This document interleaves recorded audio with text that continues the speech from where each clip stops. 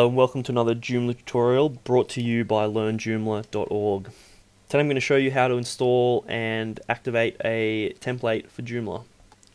Joomla is very user-friendly when it comes to installing extensions, templates, plugins, stuff like that. They're all usually in a single zip file, which you will install through the extension manager. So the first thing to do to install a template is to click Extension Manager here, and then come down to package file here. We're going to upload it from our computer. You can also do it from a directory. You can also do it from a URL if you have the URL to a template or a module or something like that. The way I usually do it though is through uploading from my computer. So hit choose file, and we're going to select our template, which in this is Cirrus Yellow. We're going to open that file. Now hit upload and install and wait for it to upload. And that's pretty much it. The template now has been installed. There's one more thing we have to do before it's active. You'll notice if we go back to the site and refresh that nothing has changed.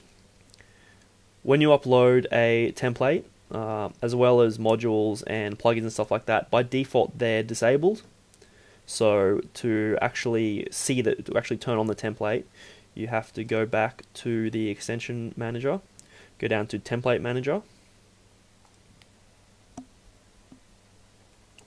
and then come down here to Cirrus Yellow, which we just installed, and we have to click the little star here to make it default. Now you'll notice that there's two different templates set to default here.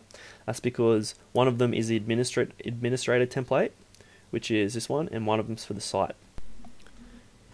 So once you've activated the template, if you go back to your site and refresh, you will see your new template.